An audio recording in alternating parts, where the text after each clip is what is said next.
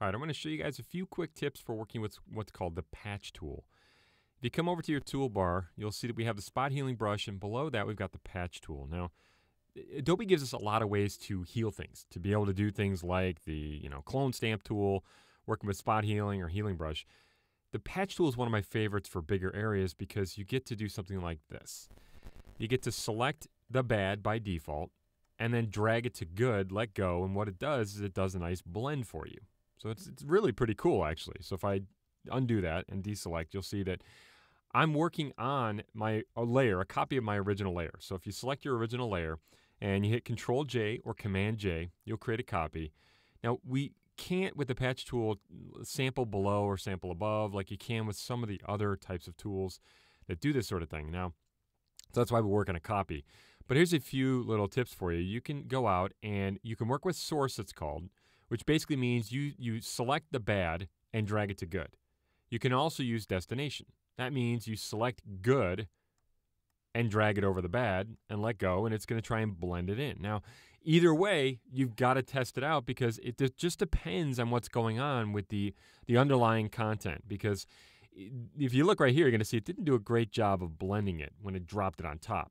So you have to really concern yourself with how it blends, basically. Now, let me undo that and deselect. So I usually use source, so I grab the bad and drag it to good.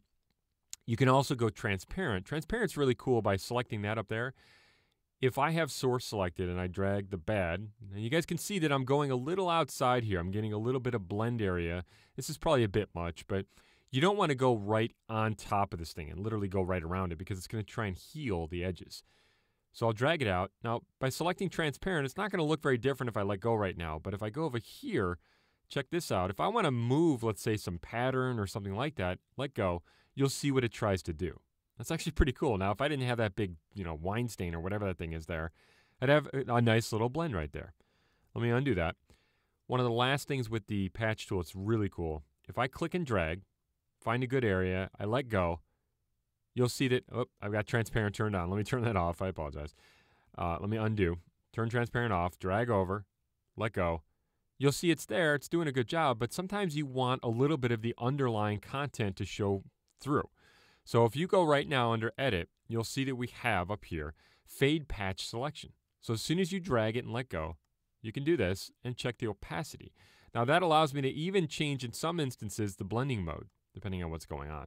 Okay, so that's kind of cool. So you can see a little bit of the stain there. Click OK, and there we go. Deselect, and we've got ourselves the patch tool. Just a couple little quick tips for working with the patch tool.